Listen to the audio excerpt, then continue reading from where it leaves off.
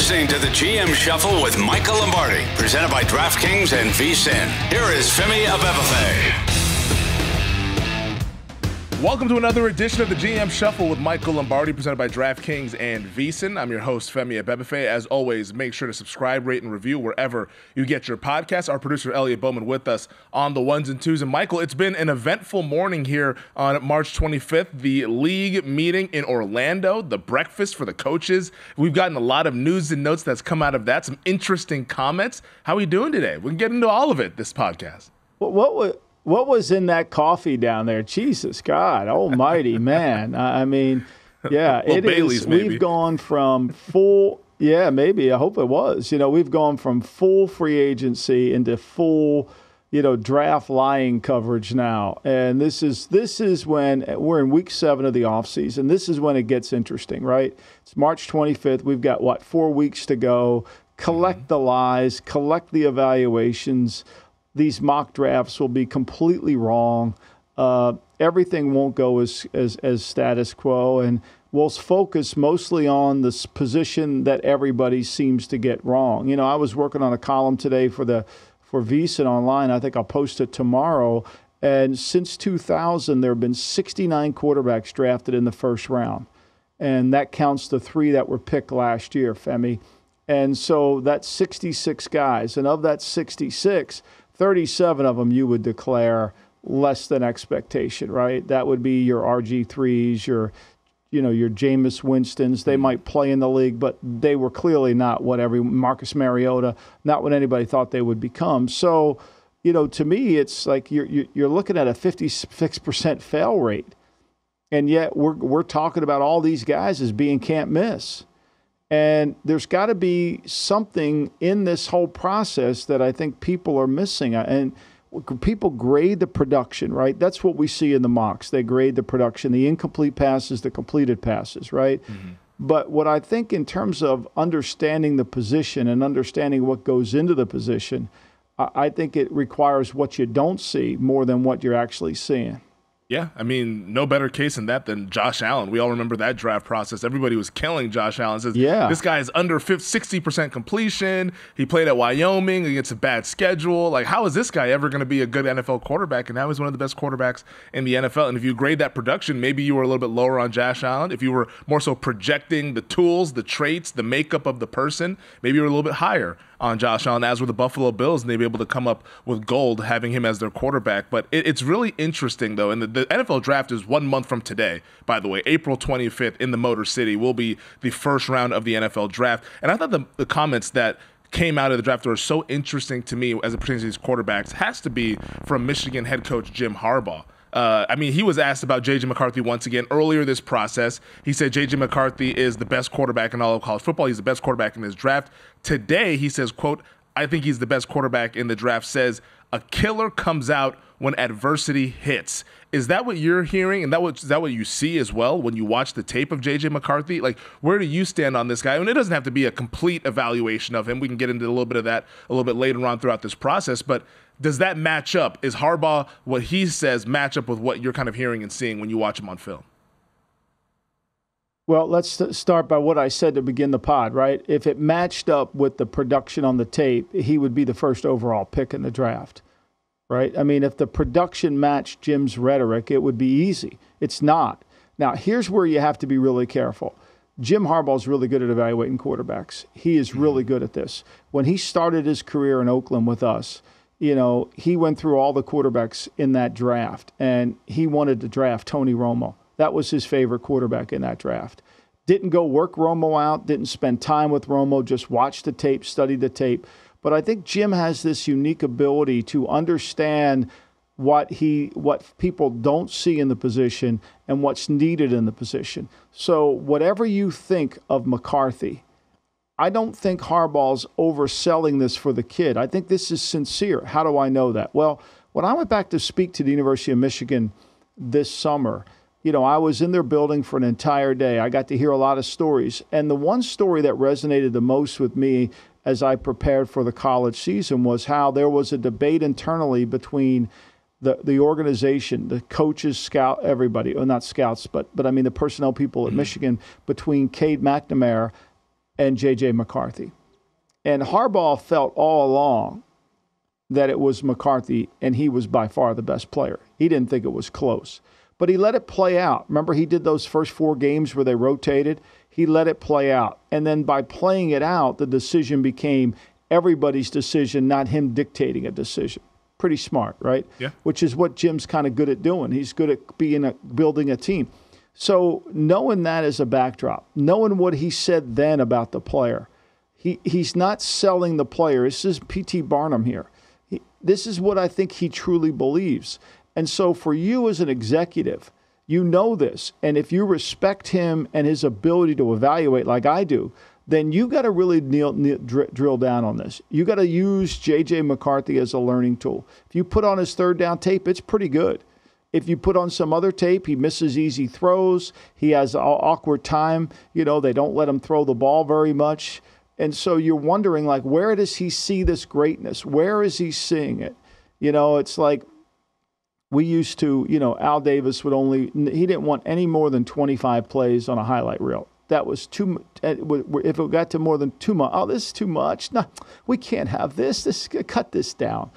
So the scouts were selling Napoleon Harris to no end. Okay, they loved Napoleon Harris, and so they were making tapes in what I called their lab, because their lab was always, you never knew what the 40 times were until they got done processing it, right?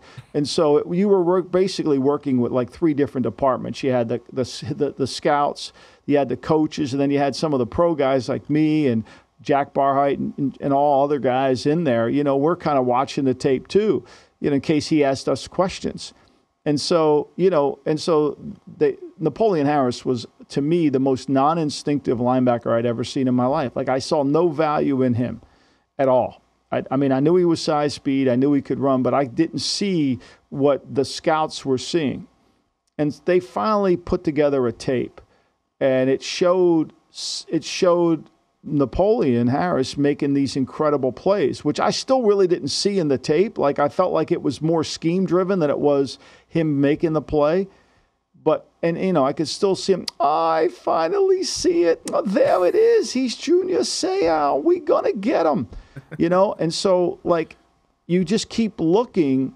And if your mind's programmed to see what you think you hear you have to see, then that can be a distortion. So I think you have to separate it. Look, I think Jim's very clear, and you have to take Jim's evaluation seriously. Yeah, no, I think it's really interesting because that's the takeaway that a lot of people said. Oh, he's just shilling for his guy. That's his guy that he went to with Michigan. But you're saying that that's not what he would do. And you mentioned executives should take notice. They've reached out to Jim Harbaugh. JP Finley over at NBC Sports in Washington, D.C. said Harbaugh says, quote, absolutely no surprise that JJ McCarthy had an excellent pro day and is climbing up draft board. Says league-wide that general managers have reached out to him, quote, raving about McCarthy. So the general managers, the decision makers who've actually met McCarthy, they love him. I mean, teams are, I guess, now warming up to the tape, or maybe they were already there and we're just kind of playing catch up about how they feel about JJ McCarthy. But this doesn't sound like this is just some one-off of Harbaugh just gassing up his guy. This sounds like the league also is saying, hey, this is a legitimate quarterback who we are really interested in and has the potential to have that upside, because that's one thing you talked about in our last podcast. You have to project going forward. It can't just be what we saw in college. It has to also project going forward. And maybe McCarthy will be, at least from the outside perspective, a better pro than he was a college player. Yeah, and so... And also, nobody follows up with the question, right? Like, what does he need to be in? What offense does he be in? Mm-hmm. I think that's the missing ingredient. When I go back and look at my mistake on Josh Allen, I am from the Bill Walsh school of foot alignment, quickness in his feet, quickness in his mind, and dead point accuracy. Well, Josh Allen was just a brute strength, a bull in a china shop with very limited accuracy. He could cut the wind in Wyoming, but God knows where the ball was going to go. And I was brought up to believe that was really never going to change. And I believed it. I'm not blaming this on my education. I'm blaming this on what I've learned through my career. And so I was wrong. And because he's 6'5", he's 250 pounds, he's not perfect, but he does some incredible things. I think the hardest thing for people to understand at home watching quarterback play is, are they in a progression read scheme, which they're very few, right? You know, everybody talks about reading 1, 2, and 3, when in reality, it's really the schemes now have become high-low schemes, right? We're going to throw the ball here to there, and we're running, if not. And so it's no longer, you've got to separate the progression read players, which are few, from the we're throwing the ball here with our foot movement, and here's where we want the ball to go. And I think that's something where like a Bo Nix shines brightly because he can play with rhythm, he can play with timing, and within a system like that has been what Sean Payton runs or the West Coast, he could shine in that. And so you have to understand that. You know, nobody talks about the foundational system within. You know, Drake May, as I said in the last podcast, is big, he's strong, he's got a great arm. But can he actually do all those things? You know, what kind of scheme does he need to run? Where would he be most effective? He's got the intangibles and the traits to believe he's going to improve. But what's the level of improvement? Is it Josh Allen level of improvement? Right? Or is he just lacks so much anticipation the ball won't ever leave his hand? I mean, look, Jalen Hurts, the ball wouldn't leave his hand. He got benched in a playoff game because he couldn't throw the ball effectively. Yeah, so there is you've got to add some development of growth here. I think McCarthy and Nix are guys that have that foot movement tied to their arm that are going to make them move up. It's interesting. And on Thursday's pod, we should grade these guys because I still have the grading system that you sent me last year. We can maybe put some grades on these guys after you've watched more of them play because I think this is a quarterback class that's really interesting. We'll have more pro days coming up. Jaden Daniels, that pro day. We're going to finally get Jaden Daniels' weight.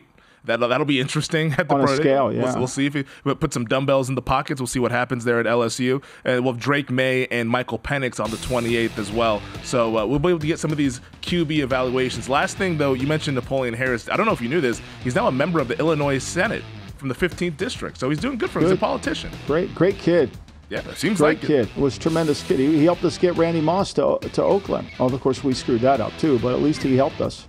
There you go. Helped us, and now he's trying to help out people in the state of Illinois. All right, we'll be on the other side to talk about some of the more news and notes that we've seen from the league meeting down in Orlando.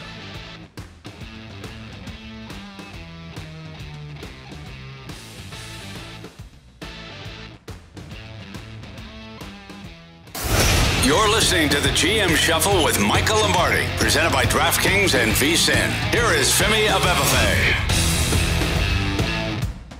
All right, we'll get back to the notes from the NFL league meeting down in Orlando, but we did have a transaction, a big one that happened over the weekend, and that's the Kansas City Chiefs sending their star corner L'Jarius Sneed to the Tennessee Titans for a 2025 third-round pick and a swap of seventh-round picks in this year's draft. Sneed then follows that up with a 4-year, $76 million contract, $55 million guaranteed with Tennessee. So Kansas City, they franchise tagged him. They didn't really get the big haul that I was expecting here. I thought that maybe we could get like a 2. One never really felt like it was in question, but maybe a second-round pick. But they only get a third-round pick for next season, which, as we've said, a third-rounder next year is almost like a fourth-rounder this year. And Sneed goes ahead and cashes in with a pretty big contract to help out that Tennessee Titans secondary that vastly needed a lot of help there. And they have $27 million of cap room this year because that contract came off. So the question is, did they miss the window to sign a blue chip player? Did they miss the window to have a deal done, right? And so they tied up all this cap room to then end up with the same thing they would have gotten essentially had they just let him become a compensatory player. Mm-hmm. Right? If they just put him in the compensatory pool, they would have gotten a 3 next year because he would have gotten this contract or perhaps even more on the open market, which then would have given them a higher rate on a return. That I think is the question is, who did they lose? You know, who did they lose? What was the opportunity cost here of what happened, right? Like the opportunity was we're going to get a good pick. We wanted to protect our rights for the player. Because if you're putting the tag on him, you're saying, unless we get the deal we want, he's more valuable to us than that third in 2025. That's a compensatory third. That's what you're saying, right? And so the opportunity cost becomes we just got the same thing, but we lost the window. We lost an opportunity to sign Christian Wilkins, let's say, right? Because, you could have taken that cap number and put it into Christian Wilkins. And now you got Wilkins and Chris Jones playing next to each other. Oh, my. Jeez. Right? Or we could have taken it and put it into somebody else, right? To me, that's kind of how I view this. And so, and now, we're not done yet. And this team is very good at handling player acquisition and player movement. So I'm not saying they're saying they made a drastic mistake, but they've got $27 million of cap room. What are they going to do with it? Are they going to reinvest it in their own players? Right? I mean, that's something to consider too. But I think at the end of the day, they've got some older guys, Kelsey and, that offensive line. They've got to repair that as well. So it'll be interesting to see. I think there's still another part to this that has yet to be revealed. But the opportunity cost initially, Femi, seems like they would have been better off just letting them go to the market. Do you think that they maybe, overvalued the corner market? Because I'm looking at some of the highest paid cornerback contracts. Right now, Jair Alexander has the highest paid one, $21 million. Denzel Ward after that, then Jalen Ramsey at 20, then it's L'Jarius Sneed at 19.8. But we haven't really seen these cornerback contracts go up at the rate as we've seen some of the wide receiver contracts or some of these other positions. In corner, it's not like it's viewed like running back. It's viewed as a pretty valuable position amongst the league. We see corners go in the first round all the time in the draft. Is there a reason why that the corner is not going, the value of those contracts are not kind of meeting what we've seen with some of those other guys like the edge rushers, the defensive tackles, the receivers, etc.? Well, it's hard unless you've got complete shutdown corners. The corner needs the rush, right? The corner needs the rush as much as anybody. So it's a dependent position on, there's very few guys you just line up and say, well, the ball's not going here, right? It's like that, the Houston Shed is his name, the kid that played against A&M last night, the Jamal defensive player for Houston. I mean, he can guard it. Yeah, I mean, he can guard anybody. I mean, Buzz Williams came out and said this guy can guard anybody in the NBA, can guard anybody in college. That's a shutdown guy. I mean, again, this is not every corner is a shutdown corner. And there's like what I call breakfast corners and dinner corners, the ones who win early in the route, ones who can win later in the route.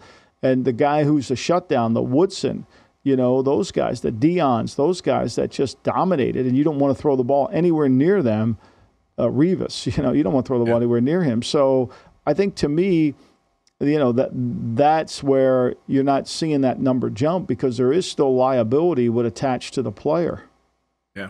No, it's we'll see what happens in the draft class. I don't think the corners are really highly touted in this year's draft. It feels like more of an offensive draft. But, yeah, I mean, the cornerback market, I mean, Trayvon Diggs, we saw him sign last year. He's under $20 million as well for the Dallas Cowboys. So these guys that have been coming up for these fresh deals haven't been getting like the 22, 23, 24 million type of dollars that the wide receivers have been getting. Let's get over back to Orlando, though, with the league meeting. Mike McDaniel, Dolphins head coach, confirmed the interest between the Dolphins and free agent wide receiver Odell Beckham Jr. went as far as to say that the Dolphins made an offer to Odell and the conversations are, quote, ongoing. That to me sounds like maybe Odell isn't satisfied with the offer, or maybe that he thought he could get more. Like, what is not satisfied with the offer? Ongoing is an interesting way to phrase that. How do you take? I mean, if you're Odell saying I made $17 million last year, like I'm not taking a pay cut, even though he didn't have a good year and hasn't had one. I mean, Odell's like a guy who put out an album, and has had one good album out, and he keeps living off of it, And so eventually, you go from playing stadiums to playing dinner theaters. I mean, at some point, when's somebody going to wake up and say, okay, wait a minute, he isn't shifting the balance of power? I don't get it. I really don't. And you're also taking on some liability. I mean, if Miami probably offered them a very economic, friendly deal for their team. Mm-hmm. But Miami's issues are in the offensive line. Have they improved that line? I find that hard to believe. Now Miami still hasn't gotten done the Tua contract, which I kind of expected would happen. I would think it would. Right now, Miami only has about $10 million of cap room with 65 players. So we'll see how that pans out. I expect it to get done, which would free up some cap room, but it doesn't free up cash. It's going to be expensive. And one thing the Miami Dolphins have done over the years with Stephen Ross as their owner is they spend cash. They spend money. Yeah, the Miami offensive line, they've lost guys. Isaiah Wynn, they brought him back there to play at left guard, but they lost Kyle Smith. Obviously, Robert Hunt went over to Carolina on the big free agent deal, $100 million to go play for the Carolina Panthers. When you look at the over the cap, he puts together those graphs of contract value and free agencies, and he kind of plots it along, and it's a really good. Obviously I use it. I pay to use it because you get the numbers and you can look at the contracts, and he does a really good job. But he does these quadrants of like here's where you are. Here's what's happened in free agency, just strictly from a monetary basis. The top right is a lot of reshuffling. It doesn't mean you've done a good job, but just you've shuffled paper. The top left is adding players and not losing too much. That's kind of where you want to be, right? So in that quadrant are Washington, Atlanta, Tennessee, Arizona, Chicago, Philadelphia, Detroit, the Jets. And the Jets are at the lower end of that one. Mm-hmm. Okay, and then the other quadrant is Dallas. The relatively minor changes. That's the bottom left, right? That's the bottom left. Minor changes. The Rams, the Patriots, the Packers, the Steelers. And then the bottom right is a lot of changes. And Miami's at the top of that list, and so is Dallas, right? And so is Dallas. Dallas, the Chargers, the Ravens, Seattle, Buffalo, Cincinnati, and Miami are in that quadrant. And all of them, when you go through your gain-loss list that I send you every week, that there's significant losses on each of those teams. Now, you got to factor in the draft. You're not factoring in some of the young players. Like for Baltimore, they've got a bunch of young players that they believe can be the replacement for these older guys they lost. And if that's true, then this graph is completely irrelevant. But it does tell you that these teams have to have really good young players because they've lost a lot. Yeah. No, I do want to ask you about the Cowboys in the next segment here because Jerry Jones had some interesting comments. I think he was on his luxury bus or whatever he's at when he was traveling down there to Orlando. But let's talk about Odell Beckham Jr.'s former team, the New York Giants, because their head coach Brian Daboll had some comments about Daniel Jones, said that, quote, he'll be the guy. He sat down with NFL's Tom Pelissero said, quote, you certainly want to have a better record than we had last year, so there's no stone unturned. That was his comment for why they've been kind of snooping around and sniffing around this quarterback market, bringing in Russell Wilson, meeting with JJ McCarthy. But he drew the line saying, quote, excited to get Daniel back. When he gets back, he'll be the guy. Daboll can say what he wants to say, but the actions also speak pretty loudly as well. As you're bringing in Russell, like what was just Russell Wilson wanted to meet him to have lunch? Like what was that for? It's like what are we? Well, it's lion season. Daboll's in a tough spot, right? If he kills Daniel Jones, he loses any chance he has, and if he says that, we're not, so he goes down and he pretends he's not really looking when, Daniel Jones is 22, 36-1 as a career starter, has never averaged over 7 yards per attempt, has had one winning season in this time, and it wasn't because of him. So he can't say what I say on the pod because, then all of a sudden he's created a complete mess. But, this is the bed they've chosen. This is where they have to lay. And he's got to try to fend it off, but he's talking out of both sides of his mouth. To me, if I'm a Giant fan and he isn't looking, then he's negligent in what he's doing. Yep, get him out. Then he's negligent. Going back to JJ McCarthy, if Jim believes what he believes, right, and you're the GM of another team, call him up and say, hey, look, you want you willing to trade Herbert? If you want McCarthy, you willing to trade Herbert? Wow. Ask him. Say, hey, look, you willing to No, we're not going to Well, look, I got the 5th pick in the draft. You want it? You want it for Herbert? You can draft McCarthy right there. What do you think Jim would say? I think Jim would probably want to do it. I don't know if he'd want to do it because I think Herbert's really good. But, put him on there. I'm sure he would say, I got to talk to everybody here. But ask him. I got the 5th pick in the draft. You want McCarthy? Well, the problem is that I'll take Herbert. McCarthy might not be around for the 5th pick in the draft. Monty Ossenfort, the 4th overall pick in Arizona, maybe they're looking to move down. I know everyone's pegged them for Marvin Harrison Jr. or Malik Neighbors, one of those wide receivers. But if they get an offer, if it's as aggressive as Minnesota potentially could be with their 2 first-round picks, the ammunition that they've built up, there's other teams like the Giants who've been snooping around on these quarterbacks. Maybe they move up just slightly there to get into that top 4. And who knows? Maybe it's the Denver Broncos. Sean Payton asked if it was realistic that the Broncos could trade up. He said it's realistic. So he might have to get into that top 4 if he wants to go ahead and get McCarthy. Well, look, one thing we know about Sean, If he thinks he can get the guy he wants, if he thinks he can get his Drew Brees, he could give a shit about next year's draft. He's going to pay whatever he's got to pay to get the player he wants. Yeah, because right now their starting quarterback as of today would be Jarrett Stidham, but we don't have to play today, so that doesn't really matter. We'll see what they do in these next months to go ahead and position themselves for the fall. All right, that does it for us on the DraftKings Network, but on the podcast side, we'll keep it rolling. More from the league meeting in Orlando next year on the GM Show. You're listening to the GM Shuffle with Michael Lombardi, presented by DraftKings and VSiN. Here is Femi Abebefe.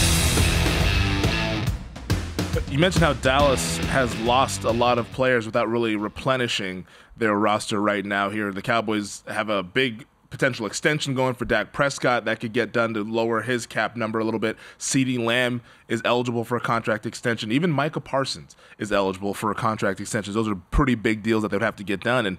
And the Cowboys have been a little bit closer to the vest this offseason here, Michael. It's just it hasn't really been exciting for what they've been doing, but that's kind of typically what they do in free agency. And Jerry Jones was asked about this approach and said that, quote, that is really the gist of what we're about this year. We've got Dak. We want to get it done. I think we have been in a situation where we can get it done with less. So they're almost kind of conceding, hey, this is not going to be the roster that we did. And you talk about how they've been overachieving instead of underachieving. Well, can they overachieve next year if they're having to get it done with even fewer options and fewer blue chip players than they've had in years past? Yeah, I mean, look, they are in a difficult situation because Prescott right now counts $55.4 million on their cap, right? You know, Lawrence counts $20 million. CeeDee Lamb counts $17 million. Zach Martin counts $15 million. Trayvon Diggs counts $16 million. Gallup counts $13 million, and he's not even there. And so you start, you know, all of a sudden you're the Rams. You're the Rams, but you're not as talented as the Rams. You don't have Aaron Donald. You know, yeah, you got Micah Parsons, and he's a really good player, but Donald's different, right? You know, you don't have everything that the Rams had. So you're on the Rams program, is what Jerry's saying. They're going to have to draft really well, which they can do. Tyler Smith's going to have to go play left tackle. Terrence Steele's going to have to play better at right tackle. You know, he's making $11 million. He's a cap hit of $11 million. So I think this is a transitional year for the Cowboys. I know DraftKings posted their number at 10.5. Mm-hmm. I'd bet the under if it went down to 10. I know there's some juice on the 10.5. I'd bet the under to 10 because I don't see it coming together. Because when you're this void of depth and you're counting on certain players and the young players to really come in and contribute, I think it's really challenging on the coach. Well, I guess then from like the fan base standpoint, because I'm in the fan base, I root for this team, obviously. It's a team that I love. There's things that they could do to get cap space to be active and acquire more players. Like, why wasn't that done? Like, is there a lack of – because I see it, I'm like, okay, do they not believe in Dak Prescott? Like, they can say that they believe in him, but then get the contract done, lower the cap number, get CeeDee done, get Parsons done, and then maybe get some of these other guys in there to maybe try to go one last run. Because at the start of the offseason, he says all in. Now, his definition of all in is clearly different than what the fan bases is. But if you're really all in on this thing, try to make a run at this with Dak Prescott as you're entering the final year of your head coach's contract that you say that you believe in, but don't want to give him an extension. So it feels like almost the Cowboys are, like you said, resetting things and kind of trying to dip their toe in the water for 2024, but are maybe eyeing 2025 more so than anything. Yeah, well, I think to me, you know, everybody wants them to do that, but, you know, Martin's at one. You can't lower Martin's paragraph 5 number. Lawrence is only at $10 million. You're not going to pick up that much cap room with Lawrence. Mm-hmm. You know, Brandon Cooks is at $8 million. You want more acceleration with Cooks? I mean, everything comes with a cost, right? It's easy for you to sit in Las Vegas and say, Jerry, go spend this money. And then, you know, you don't, then 2 years from now, you're complaining that Jerry doesn't have a winning team because he spent this money. There has to be a recalibration of the money spent. And I think what Jerry's saying to you as a fan, we're going to draft and play young players. We have a lot of good young players. We're going to develop those young players, and they're going to be good because we have superstars. We have Dak Prescott. We have Lawrence. We have Lamb. We have Parsons. We have we'll get Diggs back. We have superstars that can help the other players become better. Whether you believe that or not, I don't know, right? Whether you believe, as I do, that some of what he thinks is the superstar may not be as good as they are, right? Mm-hmm. I think Parsons is, obviously. I think he clearly is. I think Lamb is a superstar. I think Prescott's a very good player, but they need another running back. They need other things around him. Yeah. We know when Prescott throws it over 35 times, they need balance within their attack. Now, can they get a running back in the draft? Of course. Could they find a back in the fourth? Yeah, of course. Maybe it's Vaughn. I don't know. But I think you got to, what you basically, Jerry's saying to his fan base is, trust me, I'll find players. They found players, but I don't know if we can trust what they've been doing over the last 2+ decades now here since they haven't had the playoff success here. But here's some comments from Jerry Jones a few years ago, which I think is interesting given the approach that they're taking this year. He said, quote, "The truth is, most anything that I've ever been involved in that ended up being special, I overpaid for every time to the end. Anytime I've tried to get a bargain, I got just that. It was a bargain in a lot of ways and not up to standard." Those are Jerry Jones's words right there. But I guess, like they said, maybe they're kind of trying to let the fan base know that this is a kind of recalibration year. This is a resetting year, and then we'll go from there later on in 2025. But yeah, it's like you said, the win totals are up at DraftKings for all 32 teams, which is awesome, by the way. Shout out to our show sponsor, DraftKings. Cowboys one is at 10.5. I don't see how you see that 10.5 number and not think under based on what's happened so far this offseason. Maybe that's just too obvious, but I'm not saying the Cowboys are going to win 6 games next year, but it feels more 8-9, 9-8 than anything to me right now, at least where we sit after 3 straight 12-win seasons. All right, we have before we leave this, when you look at, there's 2 things. There's cap spending and then there's cash spending, right? Mm-hmm. If you look over from 2019 to 2023, the Cowboys are in the top 10 of spending cash. When you look at the last, just last year only, if you look at what they did last year, they're in the top 10.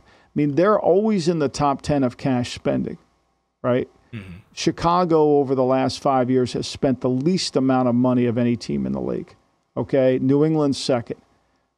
If you look at the last 4 years, Atlanta and New England are the 2 least expending teams. If you over the last 3 years, Atlanta, Chicago, and New England have been the least spending team. If you over the last 2 years, it's Chicago, New England, and Atlanta. And then just last year, it was the Rams, New England, and Washington. So what you can see is, the trend here is there's certain teams that just haven't spent money in 5 years, Chicago and New England being the leader, Atlanta being one of those teams as well. And then there's teams like Dallas that don't spend the most, but they still spend significant amount of money. Yeah. And they've been doing that. And then part of that is because they've drafted really well. So I guess maybe we should trust them to draft. Will McClay, good luck, man. Go find us some good players that are on the cheap here. There are some interesting players, though, still in the open market available. Some of the best of the rest now that we've gone through phase 1, 2, maybe even 3 of free agency. Justin Simmons, the safety from the Denver Broncos, he's still on the open market, as is Stephon Gilmore, played last year with the Cowboys. Jadeveon Clowney, who there's been some rumblings about Clowney and the Jets. Nothing has gotten done as of right now. Quandre Diggs from Seattle, Xavier Howard from the Miami Dolphins, and then Tre'Davious White coming off of the significant injury with the Buffalo Bills. All of those guys are still on the market. Where are we at with those guys? And I guess, should we not really anticipate anything happening until we get further into the offseason, maybe even post-NFL draft? It would be perfect if Clowney signs with the Iffers, because the New York Iffers, if they're healthy, could be really good. The Iffers are really good, right? The Iffers could be really good if they stay healthy. If Rodgers stays healthy, if Mike Williams stays healthy, if Morgan Moses stays healthy, if your man Trayon Smith stays, the Iffers could be good. Clowney would fit perfectly into the Iffers. But whether that happens or not, I don't know. But here's what I do know is the number, Beckham's not getting the number he wants or else he signs. Mm-hmm. Simmons clearly isn't getting the number he wants or he signs. And the Eagles said, we're not waiting around. We're going to sign Gardner Johnson, and we're not waiting for you, even though we know our defense coordinator would rather have you than Gardner Johnson. But at that number, we don't want you, and we're not waiting. We got to fill the need. So these are veterans. What do all these players have in common? They're veterans, right? Mm-hmm. And they're all waiting on a deal that isn't out there right now. And so why would I come in and have to be a part of OTA days and part of all this shenanigans when I'll just wait it out and sign it in August? Mm-hmm. So clearly, if Clowney thought he was, now I don't know how Clowney could pass the Iffers physical. I don't know. Oh, but Tyron Smith maybe he can, because he's had a lot of injuries. But Smith passed, so the Iffers team doctor is got he's wearing different glasses today. Take a look at that MRI. Maybe they see something different. Maybe it's upside down. But yeah, those guys, like you said, Clowney. I mean, he signed last year in August for the Baltimore Ravens. Had probably his best season in his career. 9.5 sacks. Was able to hit that incentive there in Week 18, which was a memorable moment this past season. So I don't think Clowney, based on his history, is in any rush. The other guys, maybe we'll see something in May, June, or July, like you mentioned. Once we're past the spring stuff and teams have kind of broken for the summer, then right before they get back to training camp in mid to late July. Because if you can get the same deal then, just go ahead and do that. Don't get involved with the OTAs and the mini camp stuff if you don't have to. Last thing here, we got a couple minutes left here in the pod. The NFL, this is interesting. They went ahead and banned the hip drop tackle. The competition committee was unanimous on it. Now, this was something that we felt was going to happen. Players around the league are anti-hip drop tackle being banned. I think it's going to be a disaster to try to officiate this thing. It sounds like there's going to be more fines than flags from the reporting. But what do you make of this hip drop tackle now being taken out of the game here? I think they're putting the refs in an impossible situation, to be quite honest. Right, I do too, and I think you're going to see more calls. I don't know if you're going to see fines. I think you're going to see more calls, and we're going to be frustrated with the call because it isn't. Is it or isn't it? Should the calls be reviewed? They're not going to be reviewed, right? So I don't know if this was unanimous. I talked to a couple teams that were not in favor of this, but they spin it, and of course, Rich McKay's not involved with football anymore, and he got it passed, so that's a good thing. And so they'll move on. But thank God he's not, he's just devoting his time to other Arthur Blank projects. So, look, I think this is another layer that they have to make decisions on it in split seconds that can only cause us to have look, player safety is really important. I don't disagree with that. However, this grading this talent and judging this tackle correctly is problematic. I think Rich McKay's maybe moved on to more of the Home Depot side of things than the Atlanta Falcons side. Yeah, right, sure. Yeah. Got to make sure we get those home improvements ready to go. But yeah, I think it's going to be an impossible thing. We'll see the big rule change that I think we'll find out maybe later on this week. The new kickoff rule that's been proposed. It's kind of similar to the XFL kickoff rule. We should know that by Thursday. Yeah, we'll figure that out by Thursday. I think that could be interesting. I mean, the kickoff last year and years past has kind of just become a formality, just given like where it's been, the ball's been placed and all that stuff. So if we get some more exciting plays with kickoffs, maybe that adds to the game. Add a little bit. I still want the onside kick rule thing to be changed. The Eagles' proposal of the 4th and 20 or 4th and 15, I think would be really interesting, but that's never passing for some reason. They can't get it through. The competition committee doesn't seem to be really interested in that rule change. But we will get to all of the rest of the news and notes on Thursday's pod. We'll also break down more of the quarterback prospects here for our producer, Elliot Bowman, and the entire crew behind the glass. Subscribe, rate, and review as always. Michael, I'll see you on Thursday, man.